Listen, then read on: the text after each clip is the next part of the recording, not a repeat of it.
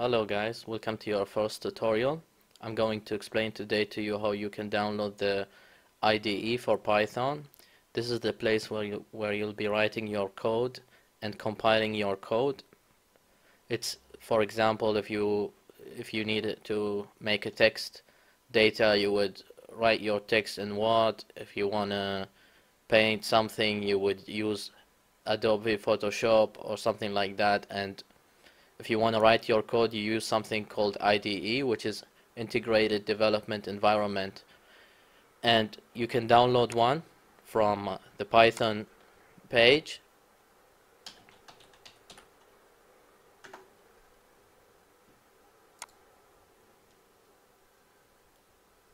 You can download it from here, but I advise you to download the distribution.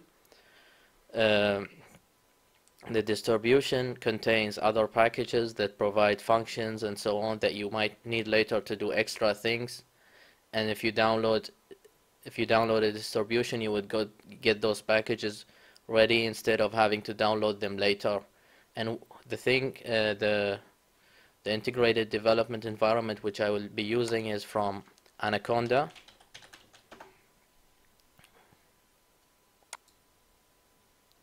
You come here and then you press on download, and then you find the one you need. There is Python 2.7 version, but I don't advise you to use 2.7. I advise you to use 3.7 because 2.7 is not getting any support anymore. And then you press on the download and just wait for a while. So I'm gonna pause the video until it's downloaded. Okay. So now I finished downloading it and I'm going to install it on my computer. By the way, I'll be using Windows, as you can see, but you can also download it for Linux and MacBook. Just press next, find the place where you want to download it. Yeah.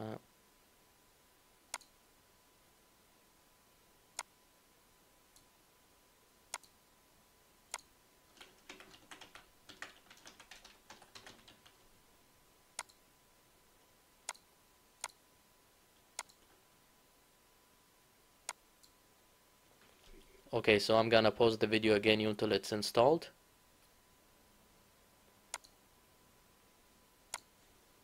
Anyways, back.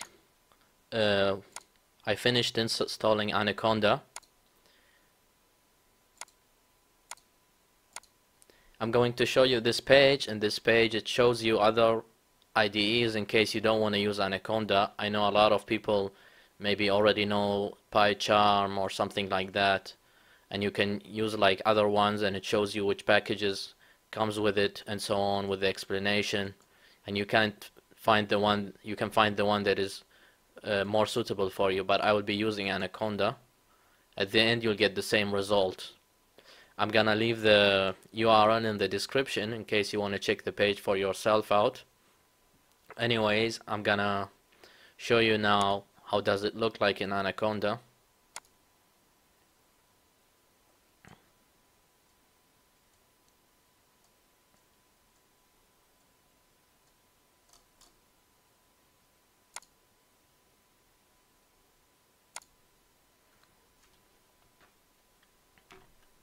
You write IDLE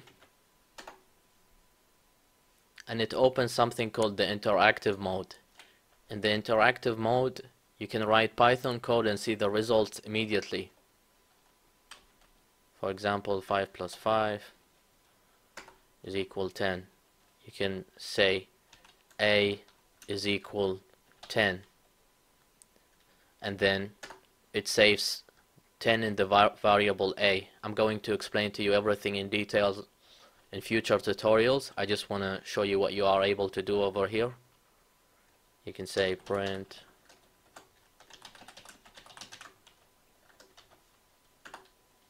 and it prints hello world. This is an interactive mode where you can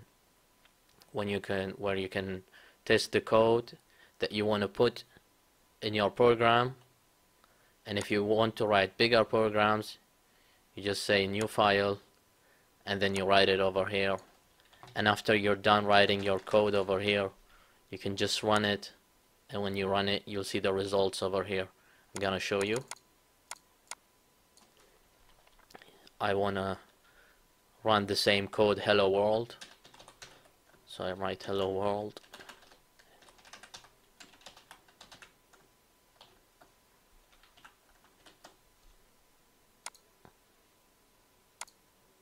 I have to save it before being able to run it, so I'm gonna save it on the desktop.